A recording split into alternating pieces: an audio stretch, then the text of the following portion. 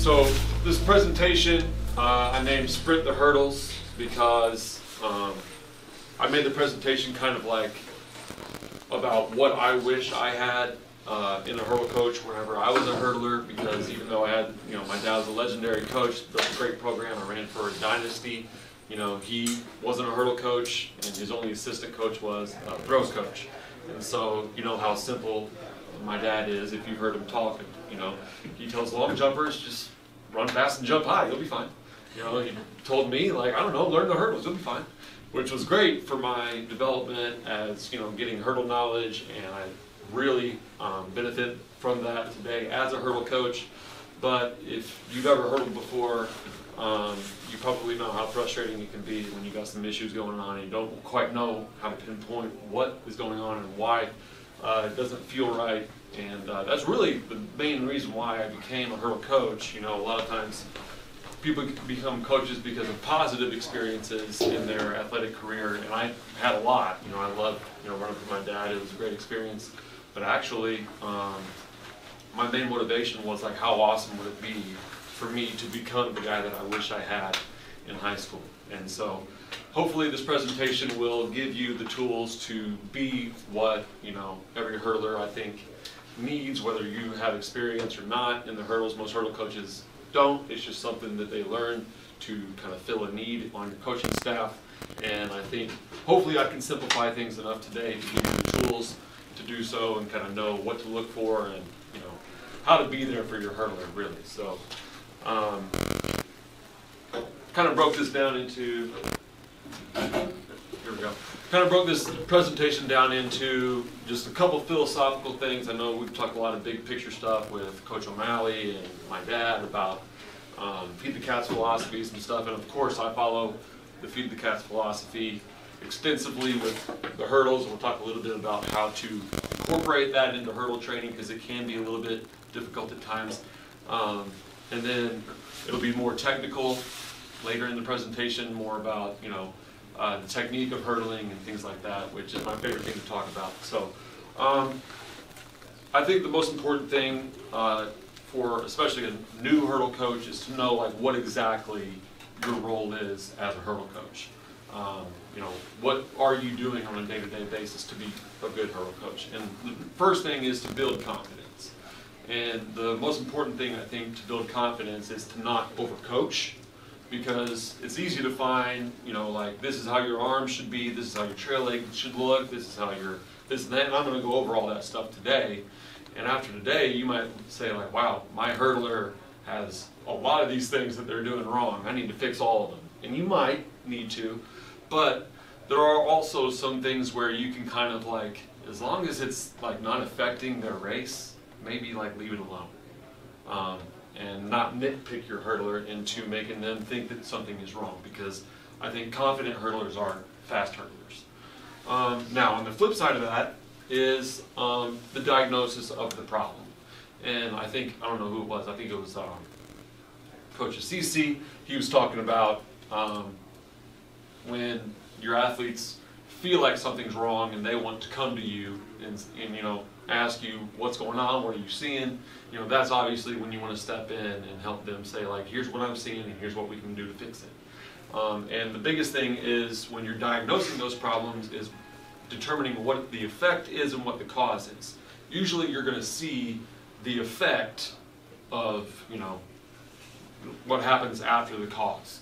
So for example, if somebody is struggling at the end of a 110 hurdle race, now what's the cause of that? Is it the cause that they're out of shape, or is the cause that they're losing momentum over the hurdle due to technique issues? And then finding those technique issues. And the best way I think to do that is to use video evidence. I videotape every single rep in my hurdle practices. I don't usually keep a lot of those videos. After practice I'll probably just delete them just to keep space on my iPhone. I just use the normal camera app. I used to use Hurdle Technique because you could go frame by frame and actually get some FAT timing on reps from start to touchdown and things like that. But that app I think it got deleted or something. But so now I just use the slow-mo video or the normal video app on the iPhone. It all works. And then one of my main don'ts, if maybe the only don't when I talk to hurdle coaches is don't get too dependent on drills and beware of most of them, because hurdling is kind of a violent act, right? There's a lot of moving parts, and the landing off of a hurdle can take a big toll on the body of a hurdler. Hurdlers tend to pile up injuries pretty quick if you give them too much volume, and the volume tends to come from drills. In college, I ran for a kind of prestigious but high volume program, and it was the first time I actually had a hurdle coach. I was really excited until I learned that we were going to do a 2-mile warm-up jog before practice, and then after that we were going to run 96 hurdles as part of our warm-up, and then we were going to have hurdle practice. We literally did like 12 sets of 8 hurdles as part of our warm-up, and it didn't take too long for me to develop shin splints and then soft tissue injuries, things like that. So I've never been a fan of drills, mainly because I think you can get everything you need as far as, you know, fixing form and technique through low impact drills that I'll talk about later, and just doing high speed, full speed, max effort reps. And then you're going to need to find the minimum effective dose, which is a big Feed the Cat's term, minimum effective dose, which is, if you went to my dad's presentation last night when he talks about the point of diminishing return, you know, what's the least amount that you need, you know, before you start getting that point of diminishing return.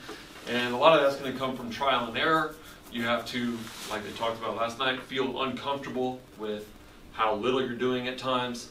And with me, it was definitely, I got helped finding that minimum effective dose when I was coaching hurdlers that, you know, had some injuries they were trying to just work through, trying to get through the end of the season. I had a hurdler pull his hamstring in late April, and we were just trying to get him to the state meet, and we basically had him jump over just his trail leg within the 300 hurdles, and we only practiced hurdles like 3 times and did 1 hurdle per rep and only 3 reps in a day.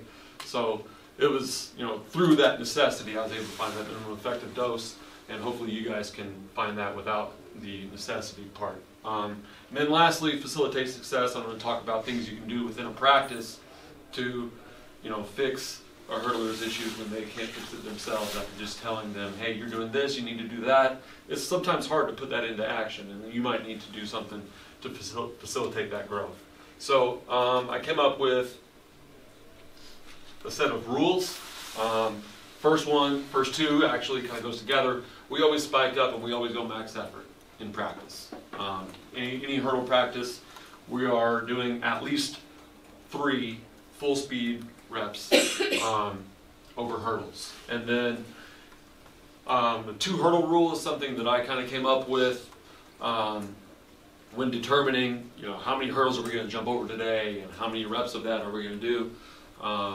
Trying to justify why we would ever do 3 or 4 hurdles in a rep.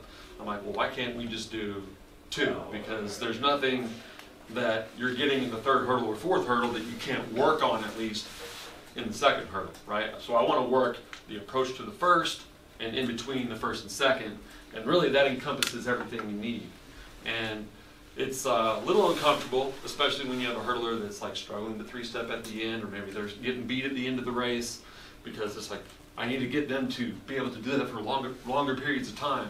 And I promise you that's not the issue. The issue is happening with their technique, and we're going to see that here later. And then my last rule is we always discount. I coached the state record holder in Illinois in the 110s. He went 13:59. He was just amazing. And in an interview with Mile Split, they asked him, like, what do you do in practice? You know, what do you attribute all this success to? And he's like, well, I never jumped race height, and I never hurdle race distance in practice. And everyone's like, what? You know, everyone thought that was crazy, and it's not as crazy as it sounds, and we'll talk about that here in a minute as well. So first of all, more about the 2 hurdle rule. So correct form creates momentum and strong finishes. So that's probably the #1 question I get from hurdle coaches is, why is my hurdler dying at the end of the race, whether that's 110s or 300s. And first of all, anybody on a track team that's dying at the end of the 110s is not in shape enough to finish a 110-meter race, right? That's not the issue. And actually the same is true for the 300s for the most part. You might have a little bit of die out, but any getting in shape or conditioning work, sprint endurance work, lactate work that you get from coaching sprinters, that's enough for hurdlers. You don't need to do any extra conditioning work to finish the 110s or the 300s, surprisingly. A poor finish is that effect that we talked about. The cause is the loss of momentum through improper technique, spacing from takeoff, things like that, that again, I'm going to talk about in the latter half of this presentation when we go over technique.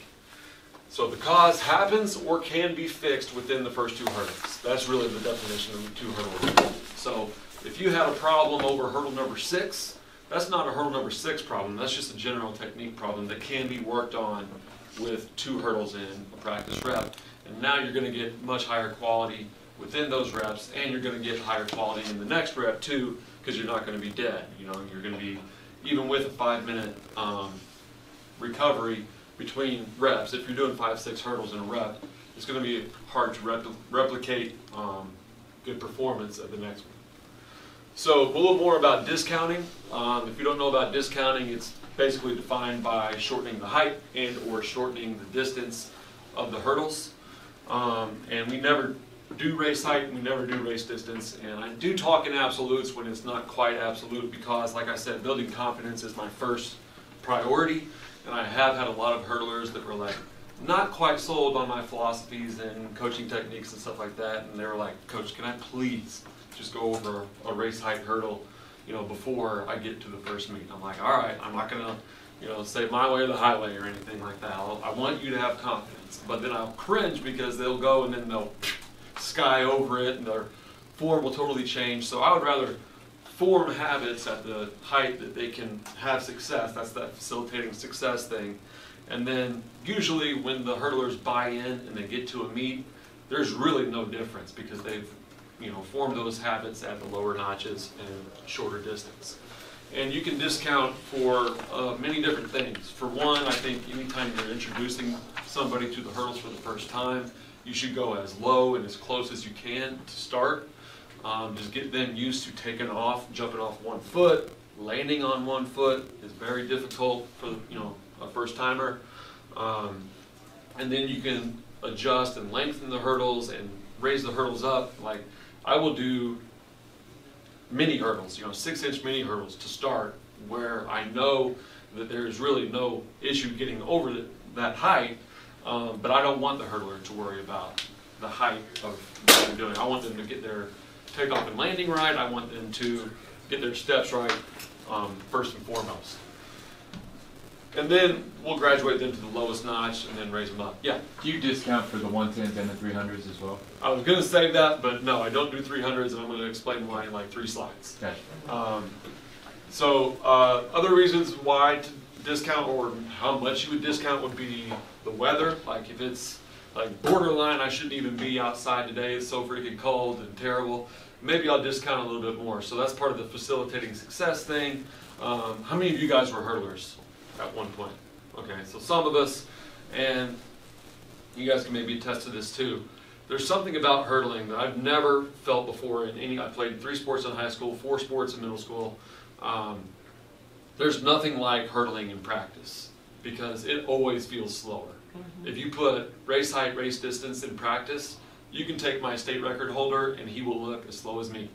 I'm like, ooh, I don't like the look of that.